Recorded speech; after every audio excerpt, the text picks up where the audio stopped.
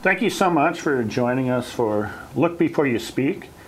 This is a program in Missoula here that celebrates people who are gifts to our community. And today we have a very special guest who's going to talk about some very special images as well. Our guest is Ted Hughes. He's the registrar at the Missoula Art Museum. Part of the format of the program is to take the opportunity to take a longer look at images. So often in television, the images are up for 1, 2, maybe 3 seconds. So we really take our time in this program and look at images and talk about them. The Missoula Art Museum is the caretaker of the Paxson murals that are in the courthouse, and they just celebrated their 100th anniversary, which was it 1914 they were installed? Yes. So, and they're currently being stored while the courthouse is being renovated. So I thought we'd take this time to talk a little bit about them and also thank Ted for overseeing their care and custody for the county of Missoula. So, Ted, welcome. I'm happy to be here. Thanks. And your background is in art history, isn't it? I have a master's in art history. And how long have you worked at the Missoula Art Museum? 8.5 years. So you've really overseen a lot of the murals as far as being conserved and then being put away in storage, and perhaps they're going to reformat them when they put them back into the original structure. They're going to have better frames, more beautiful, elegant frames when they go back up, possibly this fall. Oh, that's great. Now, the murals originally, when they were installed, were, I think they were adhered directly onto the concrete. So there's been a great deal of conservation under the supervision of the museum, and they're restretched and they're in pretty good shape from what I understand. But they were glued right on the wall, which didn't let them breathe very well, and it also damaged them with moisture and mold.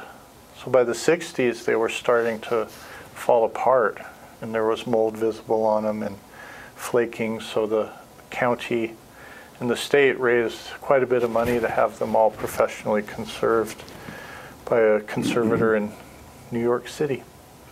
And he stretched them on these aluminum stretchers, bars, that allow them to breathe now. And they're in really good shape still. That was the late 70s, early 80s, and they're looking good. Well, let's take a look at one or two of them. And now, oh boy, this is an iconic image for Missoula, isn't it? Yeah. This is Chief Charlo and the Salish leaving the Bitterroot. In another painting, we'll see a painting of the treaty where they signed away their rights to the Bitterroot Valley without realizing it, but it was traditionally part of their land in their hunting area. And this must have been, what, the 1890s? So, yeah, I think that's correct. Now, the army who's not present in this painting is escorted the Salish out of the Bitterroot. Now, that's Lolo Peak in the background there. Yeah. It's interesting that how did this process come about where these paintings that are about the Missoula region or area were to be placed in the courthouse? Well, when the courthouse was built, I believe it opened in 1912, they just used a stock decoration company who put up these sort of generic stock paintings in the courthouse entryway. And the people of Missoula did not like them at all, and they started complaining about them right away. It's typical Missoula, it's still the same today, where if they don't like something, they'll step up and say it. But it was spearheaded by the Women's Club of Missoula to raise the money to hire Paxson to do a series of paintings that had to do with the history of the valley itself. and not some sort of generic subject matter. And Paxson agreed to do it for a deal. All the paintings he did for $1,500, which was a steal at the time. And he said he'd complete them in 1 year. It took him about 16 months. Yeah. So they were installed in 1914. Here's another mural that we can look at. And tell us about this. This is the Hellgate Treaty. That's Governor Stevens in the middle, and the Salish people are signing away their rights to the Bitterroot, but they didn't realize it at the time.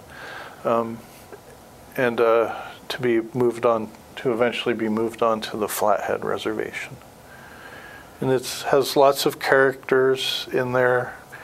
And Paxton's paintings have this sort of stillness to them that you can see in this one. And there's these kind of funny, gigantic teepees in the background too. But sort of a traditional, almost Civil War portrait looking Governor Stevens in the middle there, staring out at us. And where's the location of this painting supposed to have? That's at Council Grove, I believe, which is a state park now, just west of town. That's great. Let's look at another mural here. So here's Lewis crossing the Clark Fork. After they went out all the way to the coast and were coming back, Lewis and Clark split up. And Clark went south and Lewis continued east. And when they came out, they took the long way, the long, hard way. Sacagawea kind of took them all the way down the Rocky Mountains to her people in Idaho. But when they came back, the Nez Perce said, they had gone over Lolo, so they were coming back that way. Yeah. If you're going to go back to the plains, you should just go this way, Yeah. up the Blackfoot. And the Nez Perce just assumed that the Lewis and Clark were going to get killed by the Blackfeet. So they said, arrivederci, it was nice knowing you. Well, it's really, I think it's one of the treasures that's here in the community, the fact that the Women's Club stood up for a local artist and local stories. And certainly there's been a lot of work and maybe revisionist history and actually some formatting of history and interpretation that's occurred over the years in interpreting the murals. And I know a great deal of scholarship's gone into that as well. So the county is extremely fortunate to have responsible caretakers overseeing their care and custody. So, and what's going on here? Well, this is a couple, 2-3 years ago, and the Paxson murals the paintings were taken down off the wall and crated, and they're in secure storage now while the county goes through its renovation and restoration of that part of the courthouse, which they're just working on right now, and it's looking very beautiful. Yeah. Well, that's great, and I think there's, how many murals are there altogether? There's 8. And different sizes and scales. And yeah. I think a lot of times people in Missoula forget that this is such a wonderful opportunity to take visitors to and show them a lot of true stories that were about the community. Tourists go there all the time. Yeah. To look at them. And they're in the front part of the courthouse is, there's a rotunda and entryway and a grand staircase. So you walk up through the murals themselves, and I see that this is a slide of some of the murals being removed, and they're up pretty high. Yes. So you have an opportunity to go up the stairwell and see them kind of at different angles. And they're scheduled to be reinstalled when? Last I heard, possibly this fall. Mm-hmm. They'll be finished. They're planning on having that part of the courthouse remodeled, and then they'll be able to rehang the paintings. I think a lot of people don't realize how active Paxson was. And, you know, he did a great number of murals in the state capital. And, you know, he was kind of a frontiersman. I know that he had come out here and he had arrived here the year after the Battle of the Little Bighorn. And he was very obsessed with documenting and recording that event, and probably led to the masterpiece that he did, which, you know, is down at the Cody Museum. The Custer's Last Stand painting. Yeah. And is this a drawing of him? Or no, that's a photograph of our guy, Paxson. He knew how to make his own buckskins. He was a crack shot. He knew how to make moccasins. He really wanted to be a frontiersman, but he just got out here just a little too late. The frontier was coming to an end. And when we were visiting earlier, you were saying he was good friends with Charlie Russell. And boy, there's the Russell had a lot of admiration for him. Yeah. That's the hip strip, man. That's the hip strip. There's the Babs. And there's Paxson on his horse in his frontiersman outfit. And, you know, he remained active in the local militia, what probably would have is today the National Guard. He was active in that group, and I know that he went away and served in the Philippines. Yeah.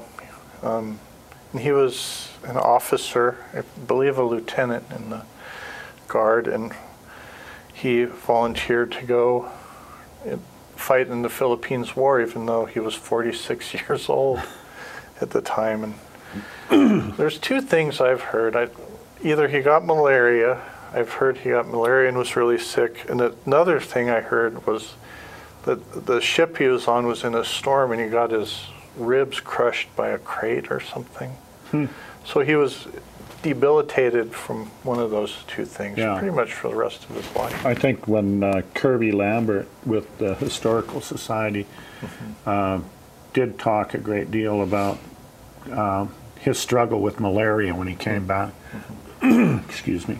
And, you know, the State Historic Museum has a fine archive of his sketchbooks and journals. And, you know, I think that Missoulians are really looking forward to the reinstallation of the murals, and wanted to thank you and the museum for being great caretakers of a local treasure. Well, and yourself as well. You were curator at the museum for, what was it, 55 years? 25 years? This book was it came out during the all of the attention that was given to the Lewis and Clark expedition, but the Patrick Gass, who was on the expedition, he also wrote a journal. And so when this came out, they did use a reproduction of this crossing, and this is supposed to be Patrick Gass right in the center of Paxson's mural. And Paxson attempted to be pretty faithful to historically. And yes. But I think you know, all the details of history are come up to the teller. And anyway, this book, and can show that. And there's a lot of good books out there on Paxson. And I think there's hasn't been a definitive biography produced about him yet, but I think that will come about. There's E.S. Paxson, Frontier Artist, which was written by his grandson. And I think that's the most in-depth one about Paxson. Yeah.